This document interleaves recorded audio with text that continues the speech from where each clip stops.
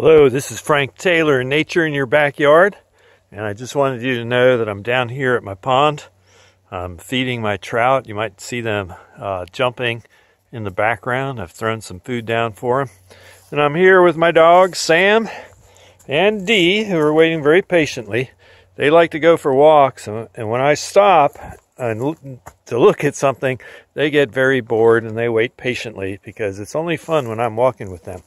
So I'm down here every day trying to look for eggs of salamanders and frogs and toads. And here, right here in front of me, you can see some salamanders that are in the process of mating. It looks like a fight, but it's not a fight. It's a male and a female interacting in their mating activity.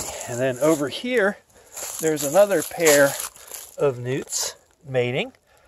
You can see them all tied up. And then here's another newt that's looking for somebody.